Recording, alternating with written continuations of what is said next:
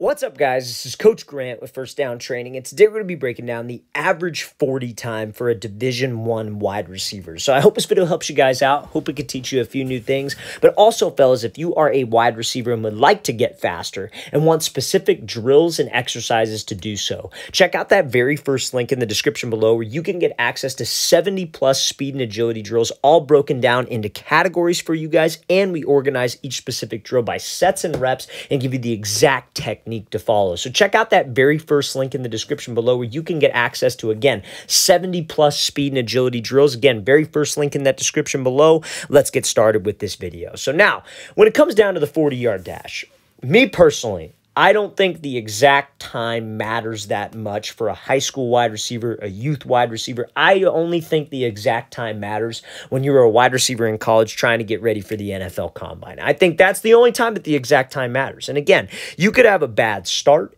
you could stand up at the start, and that may not dictate your true on-field speed. So the best advice that I can give to you guys, especially being a wide receiver, is do not focus so much on the exact time. Because at the end of the day, everybody lies on their 40-yard dash. I will tell you this right now.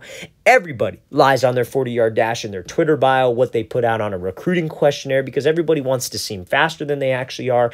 Everybody wants to be looked at a certain way by a college coach, by their peers, whatever it is. Everybody lies, right? So it's a self-reported stat too.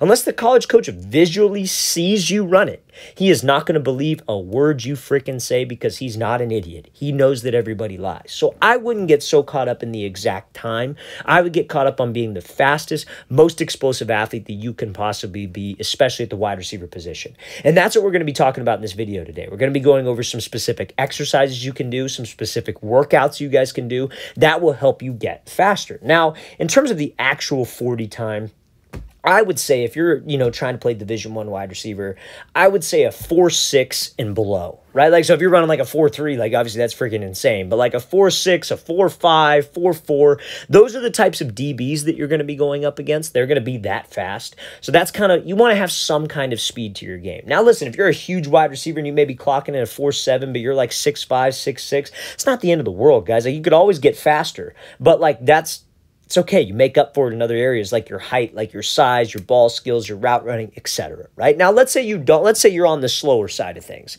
Let's say maybe you're not the fastest wide receiver. What can you do to improve your speed? So this first exercise is going to be like just pretty much like a seated box jump, if you will. Now, doing exercises like this seated box jump, this is something that a lot of wide receivers, I think, would benefit greatly from. These are called plyometrics. So any type of jump training where you're jumping onto a box, you're jumping over a box, you're trying to be as explosive as possible. Because I'll tell you this right now, what speed is built from is from your fast twitch muscle fibers. But you really have two types of fast twitch fibers, fast twitch A and fast twitch B. Fast twitch A is what you want to focus on. You don't really have to worry too much about that. But essentially what it is you want to train movements that are all out effort, and you want to try to move as fast as possible, right? So doing box jumps or doing, any type of plyometric is a great way to do that. You were trying to be as explosive as possible, trying to jump as high as you can, activating all of those fast twitch fibers in your body. And by you activating those, you get more and more of them, which is what translates to on-field speed. Now, listen, this is where a lot of people get caught up in the speed is just genetics conversation. Because, like, some people are just born more, whether it's genetics or whatever it is, with slow twitch fibers, right? Like, so like, let's say you're inherently a really good like soccer player. You're probably going to have more slow twitch fibers than fast twitch fibers, right? Like if you have a crazy gas tank, you're running great distance, you're running long distance, but then also like you're not very fast. You probably have more slow twitch fibers than fast twitch fibers. And that can be fixed. That can be worked on. It's harder work than a guy who maybe was born with more naturally fast twitch fibers, but that's what you want to try to focus on. And how you build those things by doing these types of exercises, plyometrics, jump training, any type of explosive training. Now, in the gym, this is a great exercise that you guys can use, or great types of exercise that you can use, and that's Olympic lifts. So this is an example of a hang clean, right? I'm sure all of you that play high school football are probably pretty familiar with what a power clean is, what a hang clean is, what a snatch is. I would look up different types of Olympic lifts because what is this guy trying to do? He's got a lot of weight on the bar. He's got probably 225 on the bar. He's trying to move it as fast as he can, and he is trying to move as explosive as he can from his hips, from his legs, and from his core. A lot of those things you activate when you are trying to run fast, right? When you're trying to run a 40, whatever you're trying to do. Because with the let's talk about the 40-yard dash technique. The start guess what you were trying to do? You're trying to be as powerful as possible from the start. I don't know if any of you have had speed training before on the 40-yard dash, but on the 40, that first 5 yards, they call it a drive phase. You're trying to be powerful and explosive, take powerful strides. Guess what that comes from? Doing powerful exercise in the gym, hence the name power cleans, hang cleans, push press, push jerk, snatch. All of those exercises increase those fast twitch fibers. You're trying to move weight, which serves as resistance, as fast as possible and as explosive as possible. There's no better way to improve those fast twitch fibers. And this is something that I wish I did more of when I played, because we would do these exercises and I never understood the reason why. Like, I was like, man, I want to do bench. I want to do squat because I could feel it. I could feel the results. I could see the results.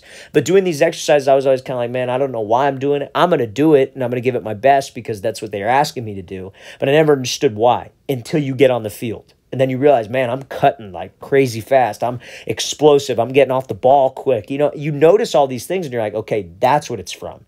And that's what I wish that a lot of athletes would understand. They don't just have you guys do it to do it. There's a reason for it, right? And if your school isn't having you do it, I recommend you doing these types of exercises. So Olympic lifts are great for you guys to get faster as well. Now, one other thing that I want to add before we get in this clip here, and we're going to talk about why speed's important on a game realistic level, why it's important that you should worry about your speed.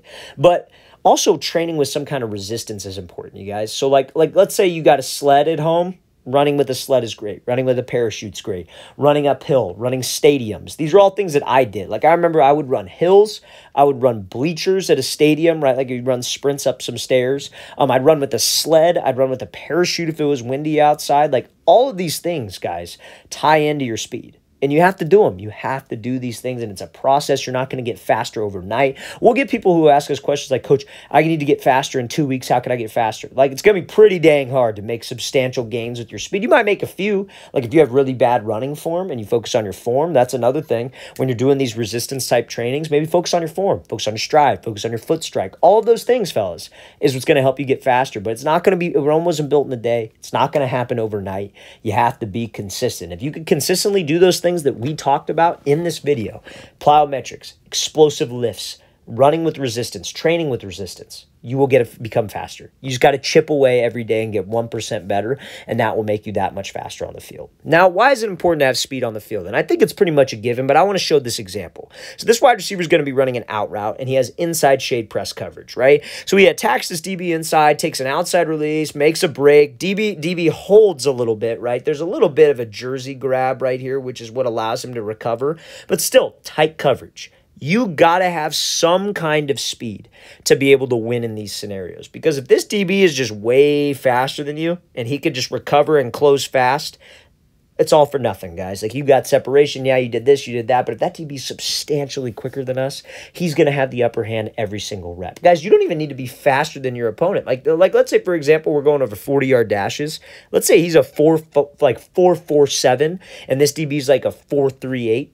That don't matter. You're still fast. That's not that big of a difference when you're on the field. That's why I wish so many guys wouldn't get so caught up on the exact time. You just got to have a little bit of speed. You got to have speed, and you got to know how to control your speed as a receiver, and that's what's most important. And that, honestly, fellas, is what they're looking for at the next level. Nobody, again, like the 40-yard dash is great, but like let's say you're at a college camp, and let's say you come in and you're a receiver and you run a 4.6, like, cool. Like, you know what I mean? Like, that's not like super amazing. It's a great time, don't get me wrong, but that's not going to turn any heads. Like, that's kind of what they expect you to run, if I'm being honest with you. Now, if you run a 4.4, then some guys are going to be like, oh, dang, who's that kid? Let's see if he could play, right? But with an asterisk next to the 4.4, let's see if he could play. But if you're running a 4.6, you got to dominate on the field with your technique, how you could play, how you get separation, how you catch the ball, how you win reps. But if you're fast, like, yeah, it'll turn some heads, but you got to back it up. So don't worry so much about the exact time. You're only going to turn heads if you're a 4.3 or a 4.4. That's it. That's the only time it matters before you get to that NFL Combine stage. So I just want to make sure that you guys understand that. Don't get caught up in the exact number. Focus on being as fast and as explosive as possible. All right, fellas, really want to thank you for watching. I really appreciate it. If you have any questions at all, don't hesitate to leave those in the comment section below. Always appreciate the feedback. It's always great to hear from you guys. And again, fellas, if you would like access to 70+ speed and agility drills that'll help you guys get faster and do all those things that we talked about in this video, check out that very first link in the description below. We'd love to get you on that, fellas. I'll see you guys next time.